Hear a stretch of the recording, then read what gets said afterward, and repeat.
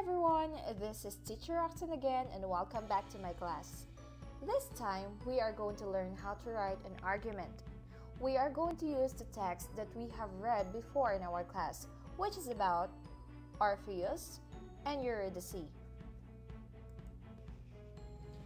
Now, let me take a short recap about Orpheus and Eurydice's story. Not long after their marriage, Eurydice died because a viper stung her. Orpheus was so determined to bring her back to the upper world. So he persuaded Apollo, the god of the underworld, but he gave him one condition. It is not to look back at his wife while on their journey. But Orpheus took a glance at her too soon, and so Eurydice vanished. Now that we already recall the story of Eurydice and Orpheus, I want you to prepare your literary companion, pages 254 to 255. Now, the question is, how will you start writing your argument? First, you must identify your claim. Your claim refers to your opinion about a certain topic or subject. Considering Orpheus and Eurydice's story, you can have different opinion about Orpheus' actions. It can be you agree with it, or you disagree with what he did at the end of the story, which is taking a glance at Eurydice. Upon writing your argument, you have to identify whether you agree or not with Orpheus' actions. This time, you are going to use the selections that we have read before, which are Orpheus and Eurydice by Edith Hamilton, and the second one is Eurydice by Hilda Doolittle.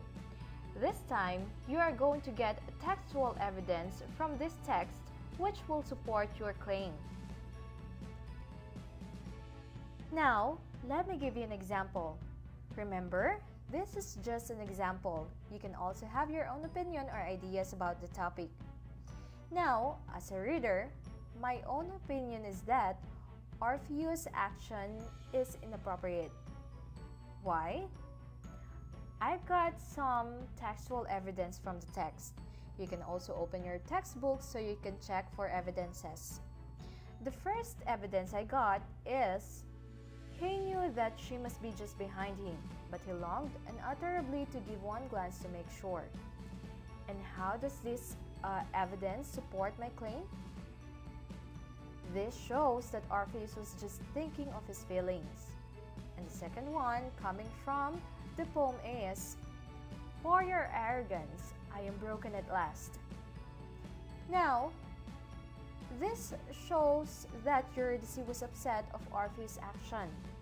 And the last one is, "If you had let me wait, I had grown from listlessness into peace." And this shows that Eurydice could have been in peace if he did not try to save her just to fail.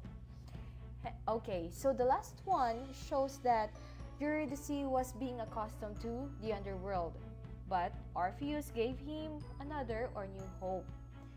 That is why Eurydice was very upset. Now that I have given you examples of textual evidences and explanations, I assume that you also got your details coming from your textbook. Now, how will you construct your argument? Let us have the first paragraph. Your first paragraph must contain introduction of the myth Orpheus and Eurydice and the poem Eurydice with your claim. How about the second paragraph? It could be second or third. It depends on the transition of ideas.